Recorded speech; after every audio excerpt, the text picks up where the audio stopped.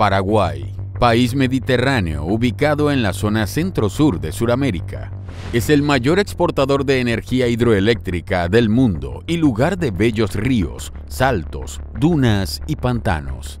Esta nación, que tiene el lenguaje y la cultura guaraní como parte fundamental de su identidad nacional, guarda en su territorio muchos misterios vinculados al fenómeno ovni que poco a poco están siendo conocidos a nivel internacional. ¿Sí, eso qué es? ¿Vos estás viendo eso? ¿Qué? ¿Dónde veo? Allá arriba. ¿Eh? No, ese es el globo, ese es el centenario, no sé. Mira, fíjate con mi teléfono, mira.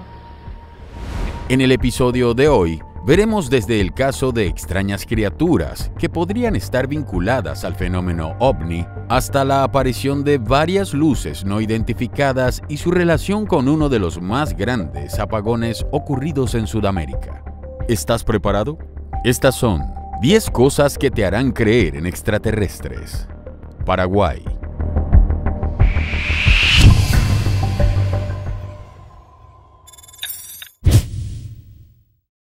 Número 1. Los Yasí Yatere y Pombero. Los guaraníes son un pueblo nativo sudamericano que ocupa en la actualidad los territorios del noroeste de Argentina, el sur de Brasil y el suroeste de Bolivia, algunas zonas de Uruguay y principalmente en Paraguay, en donde su idioma, el guaraní, es junto con el español las dos lenguas oficiales de este país. Ellos llegaron a estas tierras gracias a su mística búsqueda de la llamada Tierra sin Mal, una especie de paraíso utópico de vegetación exuberante, en que los alimentos como el maíz crecen por sí solos, hay buen clima y en donde los hombres y mujeres incluso pueden encontrar la inmortalidad. Se estima que el origen de este pueblo data del año 12.000 a.C., tiempo más que suficiente para ser testigos de extraños encuentros con monstruosas criaturas que, según los investigadores, podrían estar relacionadas con el fenómeno ovni. Uno de estos seres es el Yasí Yatere, un pequeño ser de no más de 1 metro de estatura, que tiene una larga cabellera rubia que le llega a la cintura. Viste con taparrabos y lleva una vara dorada de su misma altura que tiene el poder de incendiar todo lo que toca, incluidas las piedras. Estas criaturas son temidas por los guaraníes, pues según la tradición, suelen secuestrar a niños menores de 5 años para llevarlos a las estrellas, lugar en donde habitan otros seres parecidos a este ser. Lo curioso es que investigadores señalan que el nombre de Yasí Yatere puede ser traducido como el ser salido de una cosa luminosa que se desplaza con movimientos bruscos por el cielo. ¿Será acaso que estos monstruos que viven en las estrellas sean seres extraterrestres? ¿Es posible que esa cosa luminosa que vuela de forma errática sea la descripción de un ovni? Pero esto no es todo. Además del Yasí Yatere, existe otra criatura llamada Pombero, un ser igualmente pequeño, muy peludo, de rostro negro y envejecido, de pelo blanco o negro y que viste ropa igualmente negra. Lo intrigante es que, tal como sucede con el Yasí Yatere, la traducción de su nombre ha llamado también la atención de los investigadores, pues en español quiere decir ser salido de una campana achatada.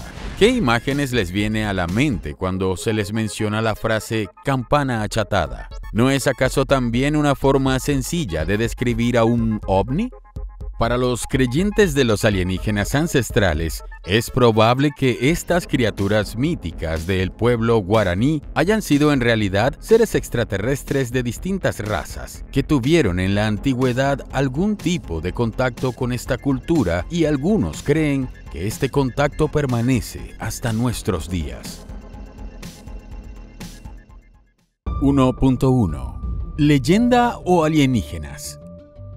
Estas sospechas tienen mayor validez cuando, en la actualidad, existen en Paraguay diversas personas que confiesan haber tenido algún tipo de encuentro con alguno de estos seres extraños. El 26 de agosto de 2005, en el pequeño poblado de Santa Rosa, ubicado en el departamento de Guairá, a unos 200 kilómetros al este de Asunción, se dio la noticia de la desaparición de una niña de tan solo 4 años de edad llamada Rosita. Lo curioso del hecho es que sus padres, una pareja de campesinos, culpó de este hecho al Yasí Yatere. Ellos le contaron al fiscal que veía el caso que días antes este ser merodeaba la casa e incluso daba fuertes silbidos con la intención de llamar la atención de su hija. Luego de esto, una mañana, la niña simplemente desapareció sin dejar ningún rastro. Tras la preocupación y alarma de los padres que comenzaron a buscarla de manera desesperada, la niña apareció sana y salva 2 días después sin que pudiera explicar dónde y con quién estuvo. Otro caso similar ocurrió en el 2018. Una mujer llamada Jessica declaró haber tenido uno de estos encuentros cercanos con el pombero, también conocido como el caray piare. Al igual que sucedió con el caso de la niña, ella también escuchó sus silbidos y pudo verlo merodeando su casa. Yo escuchaba silbidos, hacía ruidos de pajarito y silbaba. Y solo a la noche se escuchaba eso, hasta la 1, las 2 de la madrugada se escuchaba. Se dice que si escuchas un silbido de lejos, es porque él está cerca. Si escuchas un silbido de cerca es porque él está lejos. Y también le veían la oscuridad entre los árboles de mango y de banano.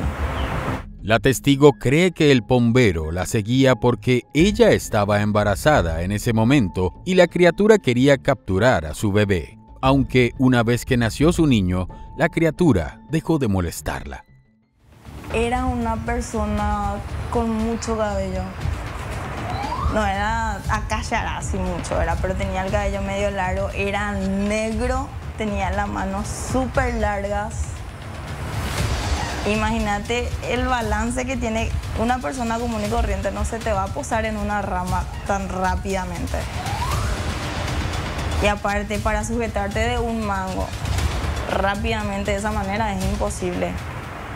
Le he visto saltar ahí la primera vez y ahí yo ya me quedé, ya algo pasa. ¿Cuál podría ser el origen de estas criaturas? ¿Es posible que estos seres humanoides tengan un origen extraterrestre como sostienen algunos expertos? ¿Tú qué opinas? Número 2. La carta jesuita. El siguiente caso es considerado uno de los más antiguos de Paraguay. La historia pertenece a una carta que algunos creen fue escrita por el Padre Superior, Justo Mansilla, y que fue hallada en los archivos de la Compañía de Jesús. El religioso cuenta que el 10 de agosto de 1651, en un lugar llamado San Ignacio de Ipané, ubicado a orillas del río Piray, y que en la actualidad se llama Aquidabán, se vio hacia el este entre las 6 y las 7 de la tarde una especie de globo luminoso del tamaño y brillo de la luna llena que se movía lentamente por encima del pueblo y a la altura de las nubes. De este objeto salía una gran cantidad de centellas, como si fuera la base de un cohete, y antes de llegar al horizonte, que estaba cubierto por una especie de neblina, emitió una mayor cantidad de estas centellas, acompañadas de una fuerte luminosidad. El objeto permaneció oculto tras las nubes y luego de eso se escuchó un ruido suave, como si fuera un trueno o un cañón sonando a lo lejos, para luego ver al objeto continuando su vuelo hasta desaparecer. Según el padre Mansilla, el avistamiento duró lo que uno tarda en rezar un credo y provocó mucha sorpresa y temor entre los testigos. También señala que le fue imposible explicar su origen, aunque negó la posibilidad de que fuera un cometa por su forma de aparecer, volar y por el extraño ruido que dejó a su paso. ¿Qué pudo ser aquello que causó tanta sorpresa, que provocó la carta de una alta autoridad religiosa? ¿Fenómeno natural o un objeto volador no identificado? Pero este no fue el único caso registrado por un sacerdote jesuita. El padre Patricio Fernández publicó en 1726 su obra Relación historial de las misiones de indios chiquitos en el Paraguay tienen los padres de la Compañía de Jesús, en el que relata un hecho inusual que ocurrió en la entonces provincia de Paraguay, cuando un cristiano de nombre Diego se retiró una noche a su casa luego de rezar el rosario, cuando de repente vio descender del cielo un globo de luz que esparció por todo su contorno varios rayos. Cuenta que la gente que vio esto sintió júbilo y admiración, pues consideraron que se trataba de un mensaje de Dios. Número 3. Avistamiento sobre el río Paraguay. La madrugada del 26 de noviembre de 1846, el meteorólogo y héroe de la Guerra de la Marina brasileña, el capitán Augusto Leberger, se encontraba navegando junto a su tripulación de 47 hombres sobre el río Paraguay, a unos 72 kilómetros de la bahía de Asunción, cuando divisaron un extraño fenómeno luminoso que, según sus propias palabras, jamás habían visto. A las 5:57 minutos, en medio del cielo despejado y claro, vio un globo luminoso muy parecido a la luna llena, que además dejaba una estela de luz a su paso. Luego, esta esfera se dividió en 3 cuerpos con formas geométricas que se movían de forma errática. El capitán Leberger señala que la luz del medio tenía forma circular, mientras que la otra parecía un círculo partido, y la tercera tenía una forma cuadrada, aunque irregular. Además, el meteorólogo pudo notar que sobre ellos había un haz de luz muy tenue en forma de zigzag. Los objetos descendían lentamente cuando de pronto comenzaron a cambiar de forma. Luego de 25 minutos de avistamiento, las luces desaparecieron sin que dejasen ningún tipo de perturbación en la atmósfera o una mínima señal de su presencia. Lo interesante de este caso es que el testigo, el capitán Leberger, es meteorólogo y a pesar de sus conocimientos no pudo identificar el avistamiento como algún tipo de fenómeno natural. Por el contrario, lo calificó como algo que jamás había visto. Además, aquí también se descarta que haya sido un meteorito por el tiempo que duró el vuelo de estos objetos, sus constantes transformaciones y su vuelo errático. Cuenta Leberger que al llegar a la ciudad de Asunción, habló con el Ministerio de Brasil y otras personas más y les contó su experiencia y la de su tripulación. Este hecho fue tan importante que se publicó en la Gaceta Oficial do Império do Brasil de 1846. Número 4. Aterrizaje ovni en un colegio. El proyecto Libro Azul fue un informe que realizó los Estados Unidos para el estudio del fenómeno ovni entre los años 1952 y 1969. Lo interesante de sus páginas es que no solo se limitaba a recibir información sobre los hechos que ocurrían en suelo estadounidense, sino también seguían las noticias que ocurrían en otros países, muchos de ellos sudamericanos. Una de estas naciones fue Paraguay. En uno de sus informes, la Fuerza Aérea de los Estados Unidos, USAF, da cuenta del presunto aterrizaje de un objeto volador no identificado en el patio de un colegio de la capital paraguaya. El hecho habría ocurrido el 5 de febrero de 1963 a las 3 de la mañana, cuando el joven Anastasio Leiva se preparaba para jugar fútbol en el patio de un colegio nacional de Asunción. Cuenta que estaba buscando su pelota cuando de pronto vio cómo se elevaba al cielo a una gran velocidad un gran objeto que emitía unas luces naranja rojizas mientras se perdía en el cielo. El artefacto parecía ser de aluminio y emitía un zumbido electrizante. Además, tenía ventanillas de cristales, giraba sobre sí mismo y había partes de la nave que echaban chispas. En cuanto a su tamaño, Leiva señaló que daba la impresión que dentro había lugar para 2 personas de talla normal. El objeto se elevó a una altura de 100 metros de donde el estudiante se encontraba. Un dato interesante es que el ovni habría sido visto esa mañana por otros testigos en varios puntos de la capital. El caso fue recogido también por el astrofísico francés Jacques Balliet, que lo publicó en su obra clásica, Pasaporte a Magonia. Pero este no es el único caso paraguayo que llamó la atención de los órganos de inteligencia de los Estados Unidos. Uno de ellos ocurrió el 20 de febrero de 1948, cuando alrededor de las 7 de la mañana apareció en el cielo un objeto con forma cilíndrica que emitía luces de varios colores. El extraño fenómeno fue visto en las ciudades de Asunción, Areguá y Villa Hayes. Según el informe, la nave voló de oeste a este de manera silenciosa y muy pausada, a una altura de 91 metros. El hecho fue cubierto también por la prensa local. Otro evento relacionado con este fenómeno sucedió en julio de 1965,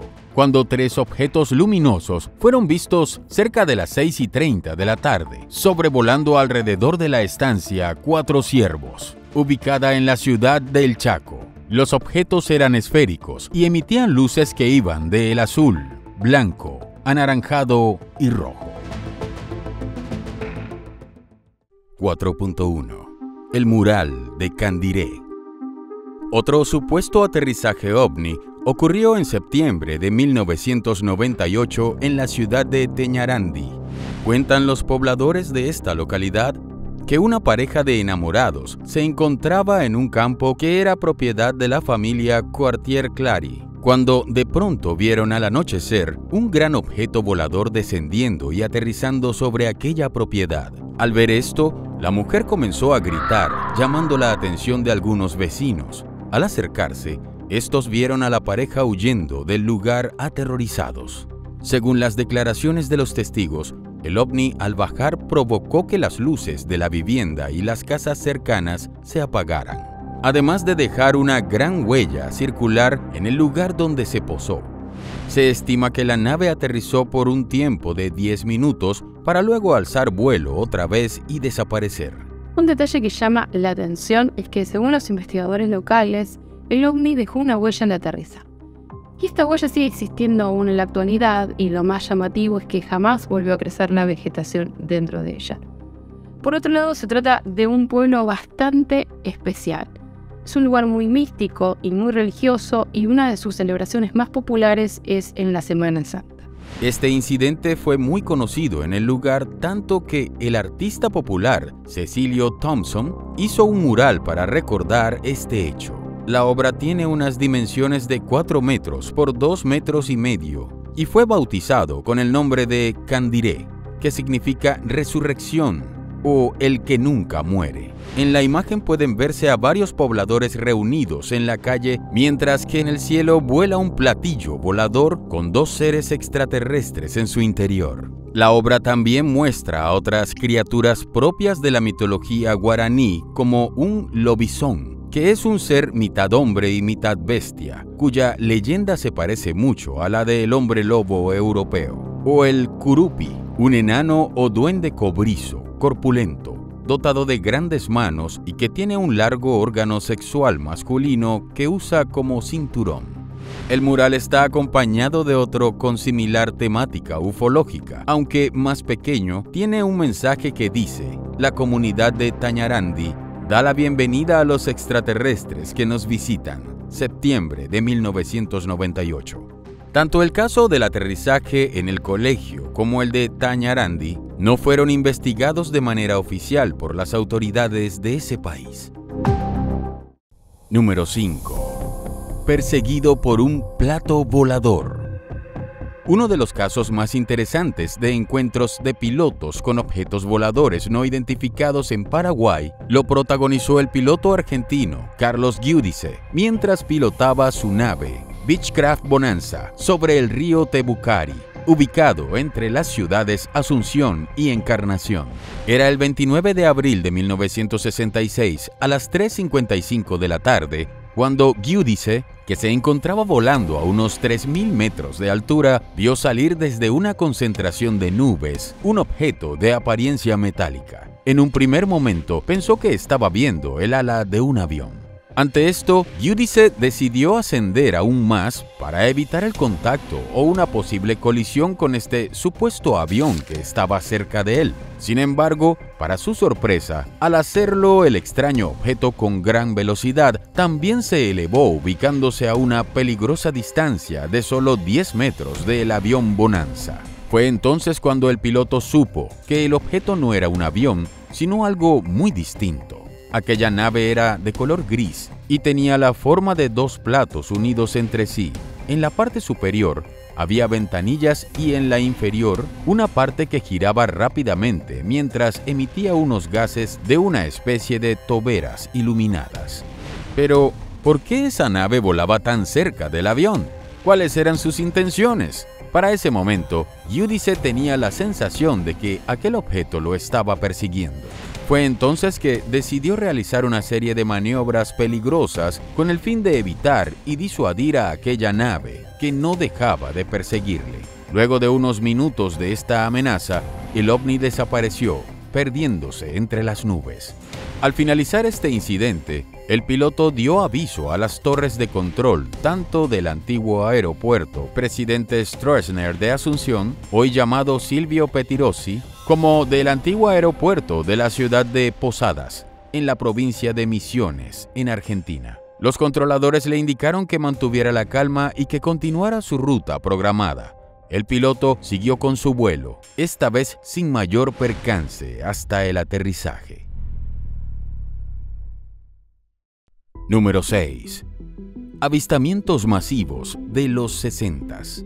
Muchos de los más importantes casos de la ufología paraguaya ocurrieron en la década de los 60, como si por alguna extraña razón estos años hubieran sido elegidos por los tripulantes de estas naves para presentarse en los cielos de este país y hacerlo además ante la vista de decenas de personas. Uno de los incidentes que llamó la atención de la prensa ocurrió en 1960, cuando el conductor de un ómnibus, su ayudante y los pasajeros vieron en el cielo, mientras realizaban una parada en una carretera en el interior del país, un gran cilindro que tenía la apariencia de un avión sin alas, con unos 40 metros de largo y unos 10 de diámetro. Este se aproximó a gran velocidad hasta donde ellos se encontraban para luego detenerse de manera brusca en el aire, a unos 30 metros del ómnibus. Las 20 personas que estaban en el vehículo fueron testigos de este increíble hecho.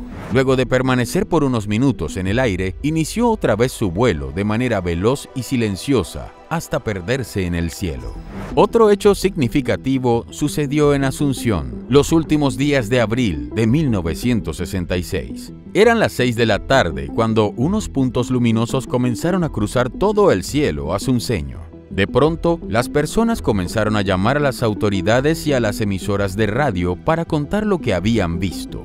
No obstante, lo mejor vino después, pues ese mismo día, a las 10 de la noche, los locales pudieron ver durante varios minutos otro gran número de objetos luminosos que cruzaban la ciudad. Lo interesante del caso es que una prueba del paso de estos objetos no identificados fue que muchas emisoras radiales e incluso las señales de radio del aeropuerto sufrieron de interferencias o de algún tipo de problemas técnicos. Según los medios de la época, estos avistamientos fueron vistos por miles de personas. Una de las grandes preguntas de la ufología es por qué existen estas llamadas oleadas de ovnis. Es decir, por qué se da la aparición masiva de estos objetos en determinados meses o años. Más aún cuando estos incidentes lo podemos encontrar en cualquier país del mundo. Cabe preguntarse si hay alguna intención por parte de estas inteligencias que están detrás de este fenómeno, o si es, como dicen los escépticos, no es más que un producto de la sugestión. ¿Y tú? ¿Qué opinas? Número 7. Miedo en el cielo. El 8 de junio de 1991 ocurrió uno de los hechos más importantes de encuentros entre pilotos de vuelos comerciales de la antigua línea aérea paraguaya, también llamada LAP, con un objeto volador no identificado. Esa noche, los tripulantes de la LAP, que realizaban un vuelo regular de España a la capital de Paraguay, Asunción, divisaron una potente luz blanca muy brillante y clara que venía de frente y acercándose a gran velocidad. Los pilotos le hicieron indicaciones con las luces para que aquel objeto variara su ruta. Sin embargo, este siguió acercándose, obligando al piloto a intentar dar un giro de emergencia para evitar colisionar con el ovni. Pero no tuvo tiempo de hacerlo, y el objeto no identificado pasó por debajo del avión a muy pocos metros y a una gran velocidad, poniendo en riesgo la vida de las personas que iban en ese vuelo. Todo el incidente no duró más de 10 segundos. Lo trascendente de este caso es que el objeto también fue visto por el piloto César Escobar, que pilotaba una avioneta Cessna 210. Este aseguró que el ovni también voló muy cerca de él. Escobar dice que hay un objeto extraño que le está acompañando, que está así a la derecha de su cabina, a unos metros nomás, y está asustado, me dice. Y yo le hablé, le tranquilicé, me conocía, le dije, mira, hacer lo que vos tenés que hacer. Es evidente que ellos te están acompañando y te están estudiando. Y probablemente si hubieran querido hacerte algo, ya lo hubieran hecho. Y se apreciaba que era algo que no era una aeronave común, ¿verdad? Una vez que estaba a punto de aterrizar, el ovni dejó de seguirlo y desapareció a una velocidad increíble. El objeto desapareció en menos de 3 segundos. O sea que mínimo ese objeto tuvo que haberse movido a Mach 7 o 8. Un Mach es la velocidad del sonido, que son de 343 metros por segundo. Y hasta ahora no existe un avión que se mueva a esa velocidad. Y menos en aquella época, en el año 91. Pero ese no fue el único caso que involucró a un vuelo de la LAP. En la década de los 80s, una aeronave de esta aerolínea estaba en la pista del entonces aeropuerto Presidente Stroessner, esperando la autorización para el despegue, cuando de repente un objeto muy luminoso se posó frente a ellos sobre la pista. El objeto emitía luces de varios colores. Además de los pilotos, el objeto fue visto por los trabajadores de la torre de control, quienes pidieron a los pilotos de LAP que mantuvieran su ubicación y esperasen. Después de unos segundos, el objeto despegó verticalmente y, como sucede en estos casos, desapareció de manera veloz. Número 8. El misterio del gran apagón. Uno de los avistamientos masivos más recordados de este país ocurrió el 10 de noviembre de 2009. Ese día, a las 9:13 de la noche, hubo un gran apagón eléctrico que afectó a 90% del territorio paraguayo y un 40% del territorio brasileño. 60 millones de personas se quedaron sin energía eléctrica. Debido a esta situación, muchas personas pudieron divisar en el cielo nocturno una serie de extrañas luces que se diferenciaban claramente de las luces de los aviones o las estrellas. Cristian del Valle, controlador de tráfico aéreo del Aeropuerto Internacional Silvio Pettirossi, estaba en funciones aquel día y contó que pudo ser testigo del avistamiento de hasta 2 objetos no identificados. En un principio, vio uno de los objetos e intentó tomarle una fotografía. Sacó su cámara de su teléfono celular. Sin embargo, al ver que no lograba tener ninguna fotografía clara, desistió y se limitó a ver el fenómeno. Mientras Del Valle miraba ese objeto, recibió la llamada de la unidad de bomberos, quienes observaron otro objeto sobrevolando uno de los edificios del lugar. Este segundo artefacto estaba volando a una altura de 300 metros. Ambos objetos tenían la forma de esferas rojas y volaban desde la ciudad de Luque hasta Asunción, para luego desaparecer de un momento a otro. Las autoridades del gobierno no le tomaron importancia a este hecho y los medios de comunicación se centraron más, como era de esperar, en la emergencia y el caos que reinó en el país debido al apagón que duró en algunas ciudades hasta 5 horas. ¿Qué pasó esa noche del 2009? ¿A qué se debió este apagón? Las autoridades dijeron que el incidente se produjo en la represa hidroeléctrica ubicada en Itaipú. Explicaron que una serie de fenómenos atmosféricos como tormentas, truenos, relámpagos y lluvias generaron un cortocircuito afectando las redes eléctricas. Sin embargo, hay quienes creen que esa noche sucedió algo mucho más extraño. Algunos ufólogos señalan que en los meses anteriores a este apagón hubo distintos avistamientos de ovni en este país, incluso sobrevolando la hidroeléctrica de Itaipú. ¿Es posible que una tormenta haya podido generar tremenda catástrofe? Y si es así, ¿por qué no ha vuelto a ocurrir un hecho de esta magnitud en este país? Con el tiempo, se hicieron varias investigaciones tanto del lado paraguayo como brasileño y se lanzaron distintas teorías que trataron de explicar a qué se debió este inusual hecho. Al final, el caso se dio por cerrado sin llegar a una explicación satisfactoria. 8.1. Más avistamientos y apagones.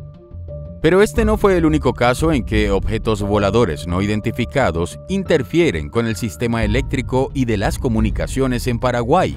La noche del 24 de junio de 1967, se observaron en el cielo 6 ovnis que estaban divididos en 3 grupos que sobrevolaron la capital. Estos objetos volaban a baja altura y mientras mantenían una ruta de norte a sur, iban produciendo apagones en todo el sistema de iluminación pública, así como interferencias en las comunicaciones del entonces aeropuerto Stroessner. Alrededor del mundo se han dado muchos casos en que avistamientos de ovnis coinciden con grandes apagones. El 9 de noviembre de 1965 sucedió uno de los más importantes de la historia de los Estados Unidos. Eran las 5:30 de la tarde cuando miles de neoyorquinos quedaron atrapados en los trenes subterráneos y dentro de los ascensores al producirse un apagón masivo que incluso se extendió a otros estados como Pensilvania, Massachusetts y Connecticut. En ese entonces, un instructor de aviones que sobrevolaba Nueva York al momento del apagón dijo que había visto una enorme bola de fuego que se dirigía hacia una de las más importantes estaciones eléctricas de esa región. También, 2 pilotos de aviación civil, Henry Whitaker y George Croninger, afirmaron haber visto a 2 aviones de la Fuerza Aérea persiguiendo 2 objetos desconocidos pocas horas antes del incidente. Esto se suma a miles de testigos de las ciudades y comunidades rurales que se encontraban a oscuras, que afirmaron haber visto también horas antes del apagón extrañas luces que surcaban los cielos. Hay quienes creen que la aparición de ovnis no tiene ninguna relación con este tipo de apagones. Sin embargo, distintos investigadores se han dado cuenta que estos objetos no solo son capaces de interferir con el sistema eléctrico o en las comunicaciones de las ciudades, sino que también son capaces de desactivar sistemas de lanzamiento de misiles, incluso de tipo nuclear, simplemente volando sobre estas bases o estaciones, como si se tratase de algún tipo de interferencia casual o intencional.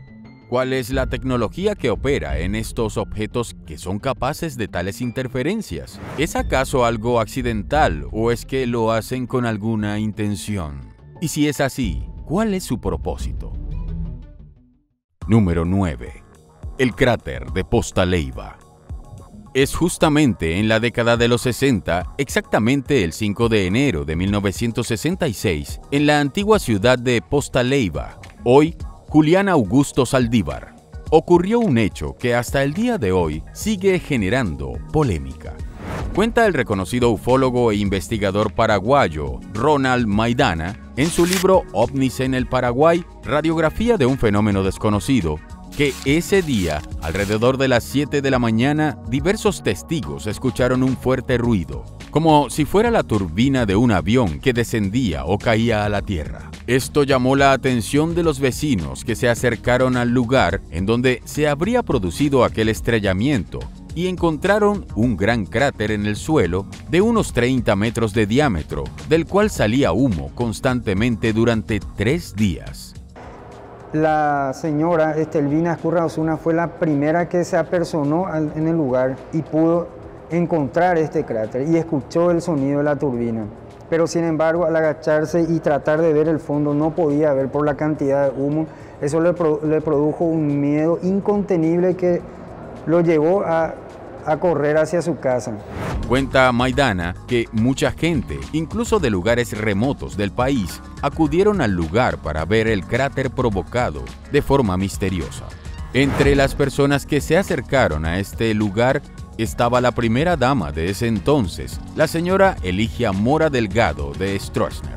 ¿Qué fue entonces lo que se estrelló en Posta Leiva? ¿Qué pudo provenir del cielo y provocar tal ruido y dejar un agujero de tales dimensiones?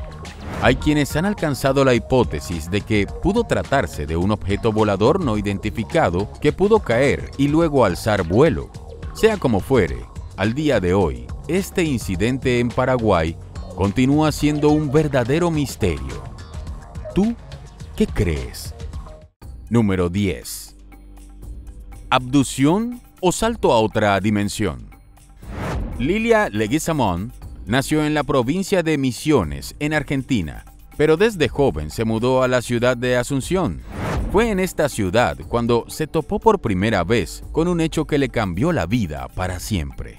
Cuando tenía 5 años de edad, Lilia paseaba con su madre por un mercado de la capital. Luego, se reunió con un grupo de niños y jugó con ellos a las escondidas. Fue en medio del juego, mientras ella buscaba esconderse entre las casas y paredes de la calle, cuando se encontró de pronto en una plaza que no se parecía a nada que ella hubiera visto antes y que ella describe muy luminosa, con luces de colores y estructuras que parecían ser de oro. En ese lugar, además, decía que había personas muy altas y rubias. Ella se asustó e intentó pedir ayuda a esas extrañas personas para que pudieran llevarla con su madre, pero estos seres no le hacían caso. Es más, parecía como si no la vieran. ¿En dónde estaba Lilia? ¿Qué era esa plaza en donde se encontraba? ¿Y quiénes eran esas personas que ella vio? Fue entonces que la niña corrió asustada sin rumbo, tratando de huir de ese lugar.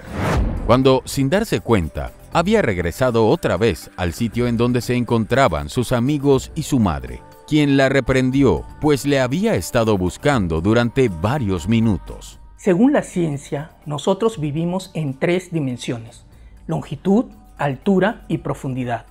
Además, se dice que podemos contar con una 4ª dimensión, que es el tiempo.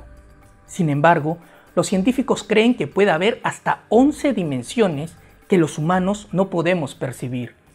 ¿Es posible que haya personas que sean capaces de experimentarlas? ¿Es que acaso hay otros mundos que coexisten con el nuestro? Desde ese entonces, Lilia comenzó a vivir distintas experiencias que pueden enmarcarse tanto en los fenómenos paranormales como en lo ufológico. Yo me crié con mis abuelos y cuando yo era castigada, yo corría en el fondo de la casa y se me aparecía una luz blanca que era como una ardilla la luz así, ¿verdad? Y se me parecía así, yo empezaba a correr, le decía a mi abuela, he visto una luz, ¿verdad? Y ellos se iban, no veían nada. Me quedaba quieta, me quedaba asustada, me quedaba sorprendida. Y corría de vuelta, me daba la vuelta y me iba otra vez junto a mi abuelo. Son muchos los encuentros que Lilia ha tenido con seres extraterrestres y también con fantasmas. A lo mejor yo no soy de acá, digo, porque yo luego no estoy apegada a lo que es de acá. Yo no... Es como si yo estuviera acá, pero a mí me gusta más el universo, a mí me gusta más saber de lo que hay allá. Es posible que las personas que tienen alguna experiencia con el fenómeno ovni es también posible que tengan la misma habilidad para ver fenómenos paranormales. ¿Hay algún vínculo entre estos dos fenómenos? En este episodio hemos descubierto algunos de los más grandes misterios ufológicos de este bello país sudamericano.